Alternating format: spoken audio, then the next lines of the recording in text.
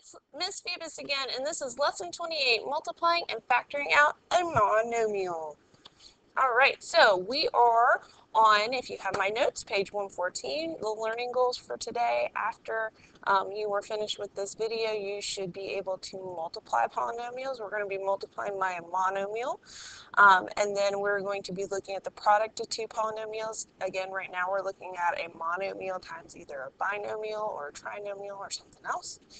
And then I can also factor out a greatest common factor from a polynomial, and that greatest common factor will be a monomial. All right, here is our standard for today. We are multiplying polynomials. We're also beginning factoring, so we're adding and subtracting. We're multiplying. We don't divide in divide polynomials in this class. That's an algebra 2 concept, but we are going to factor, which is like undoing multiplication. So it's kind of like division, not quite, not exactly the same. All right, if you're following along in the notes, we're going to jump to page 121. And we are going to look at monomial multiplication. And we are going to recall the properties of exponents, that if I multiply terms by the same base, I have to add the exponent. So here, not when you're adding and subtracting, but when we multiply, the exponent is going to change. We should expect that. Okay, so these are just monomial times monomial. So because of that, one term times one term, I should get one term. So the very first thing I'm going to do is I'm going to multiply the coefficients. Multiply coefficients. Then I'm going to add the exponents of variables that are the same. If you see in some of the future problems are the same. In some of the future problems, I have mixed variables, so I'm going to have to be multiplying my a's together, and when I do that, I add their exponents and b's and so on. So let's start with problem number 1. Problem number 1, I'm going to multiply my coefficients together. So I've got a negative 5 times a positive 6. That's going to be negative 30. Then I'm going to get my g's together.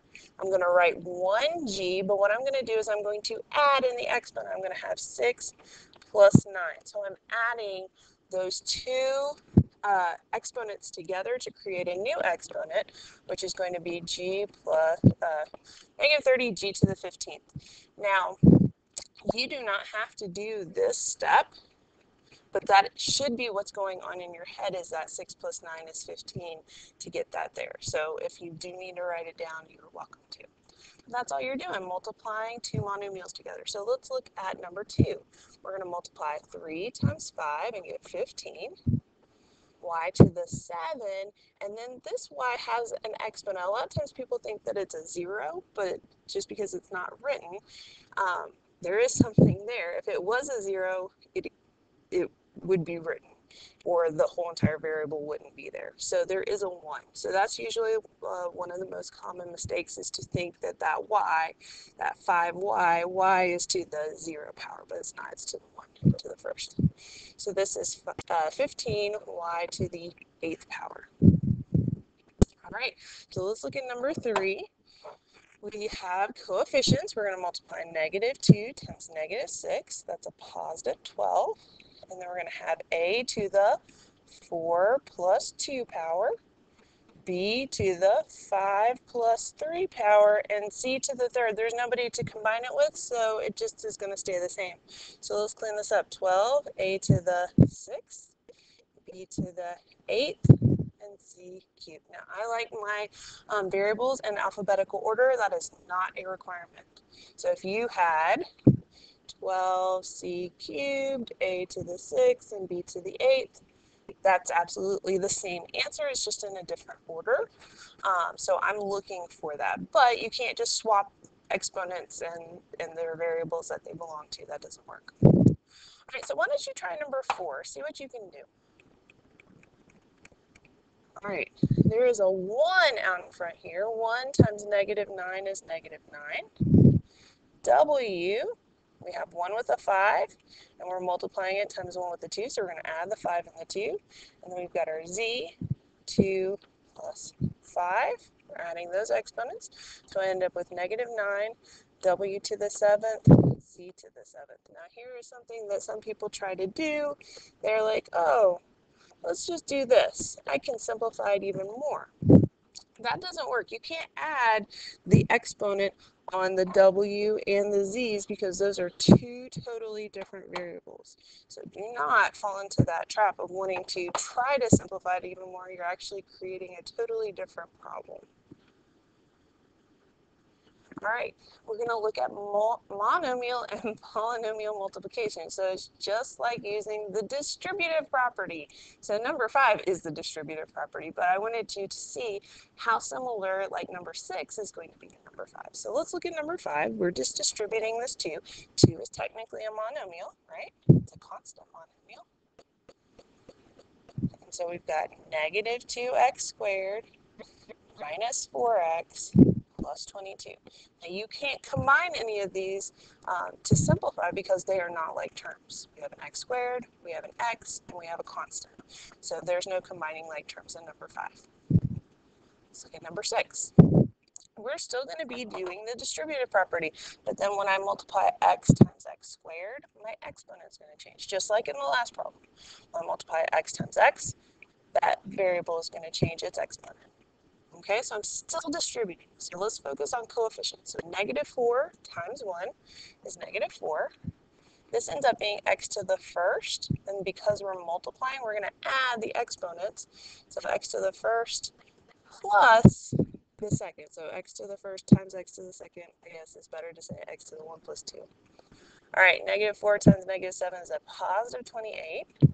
This is x to the 1 plus, and then this guy has a 1, that one has a 1, so we're adding 2 1s in our exponents.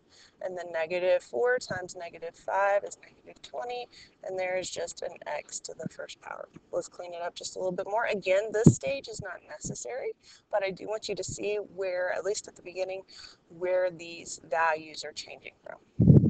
So negative 4x cubed plus 28x squared minus 20x. Again, x cubed, x squared, and x, they are not like terms, so I cannot combine them. This is a cubic trinomial.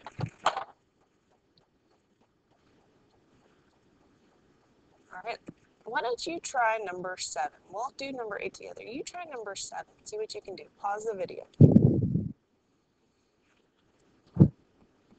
All right, so we're going to have negative 3 times 3 is negative 9. X to the, and then I'm going to add 2 plus 2 is 4. Negative 3 times 6 is negative 18. X to the 2 plus 1 is 3. Negative 3 times negative 5 is a positive 15 x squared. So that is a quartic trinomial. Now we're going to do the same thing in number 8, except we have 2 sets of variables to worry about. So we're just going to work with the x's, and then we'll work with the y's after we multiply our coefficients. So 2 times 5 is 10. X, we've got a 1 here. 1 plus 2 is 3. Y, 3 plus 2 is 5. So that first term, that first round of multiplying is done. Now I'm ready for the second round. So now I'm going to do the 2 times 3. So 2 times 3 is 6. X times x, so that's x to the first times x to the first. 1 plus 1 is 2. Y, and then we've got 3 plus 2 is 5. And then now I'm going to do this last round of multiplying. So I'm going to do 2 times 7 and get 14. X to the first times x to the first is x squared. And y to the third times y to the first is y to the fourth. Now, I have to have the exact same variables with the exact same exponents in order to add them, and that includes the pair. So even though this one is an x squared and this one is an x squared, these guys don't match, so they're not like terms. And same thing goes with this one. This one is a y to the fifth, this one is a y to the fifth, but this is an x cubed, this is an x squared. So they don't match exactly in the variables with the exponents, so we can't combine them as like terms. All right, we are going to jump, if you're in the notes, I don't recall what page this is, but this is, you're going to skip over some more multiplying, and you're going to go to factoring out a greatest common factor. Let me pop up in a little bit.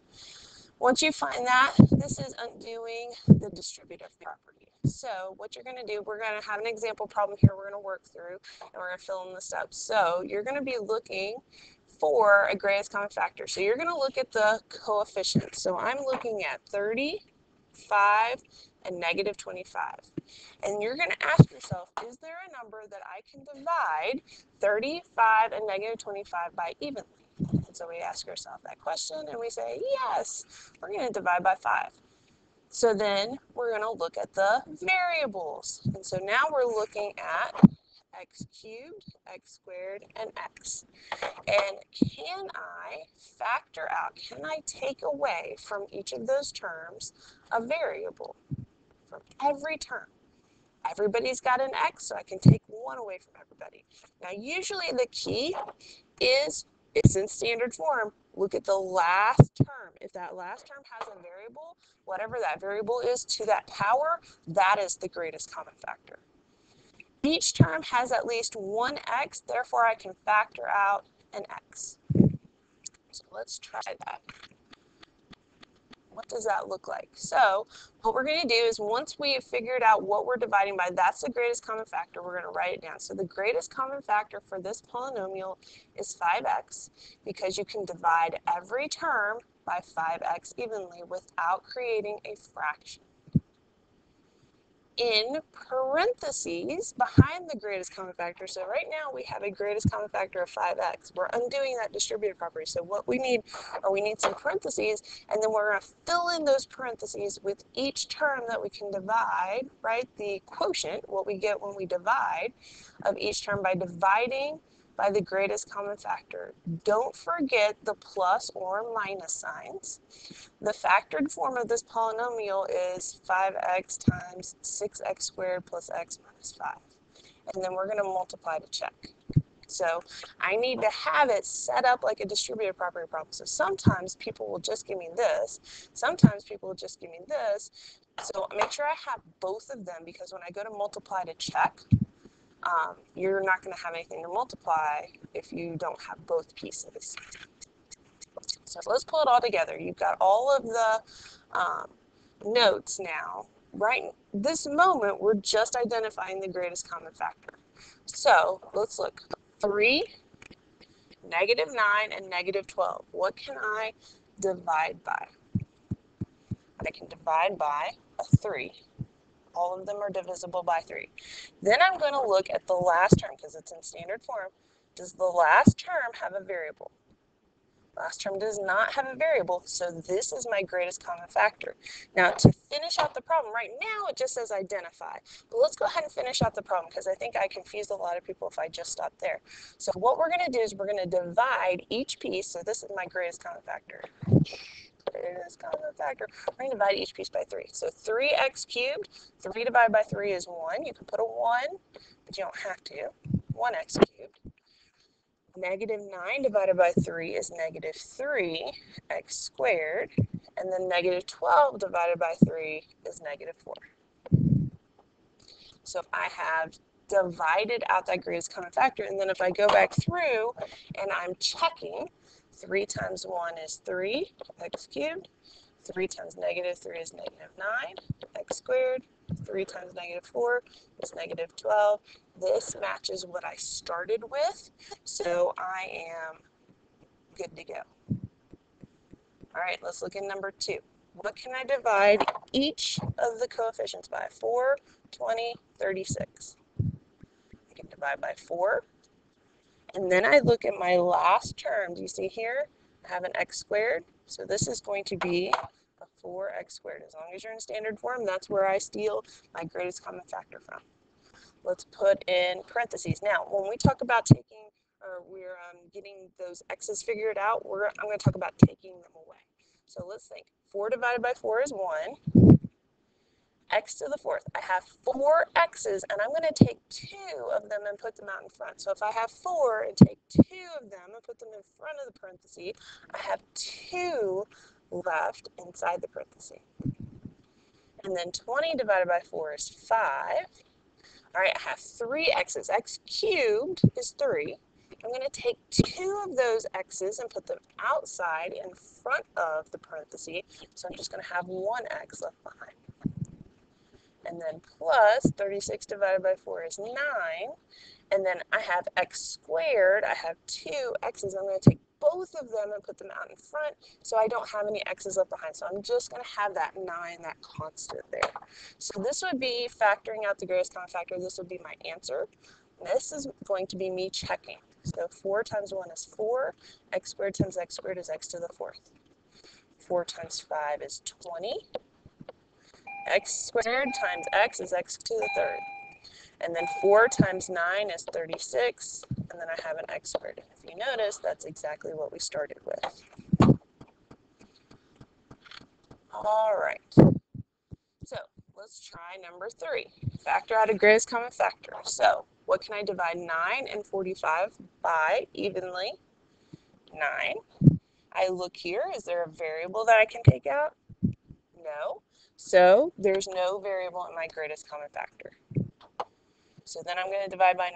9x divided by 9 is x. 45 divided by 9 is 5. Multiply to check. 9 times x is 9x. 9 times 5 is 45. So it checks out. But this is my answer, not the check. All right, let's look at 4. 7 and negative 21. What can I divide both of them by? I can divide by 7. I look here. Do I have a variable? I do. I have an x, so that means I can take out an x. Now this is only if it's in standard form. If it's not in standard form, it won't work. All right, 7 divided by 7 is 1. X, I have 2 x's here. I'm going to take one of them out and put it in front of the parentheses. So I only have x to the 1st. You can put a 1 there, you don't have to.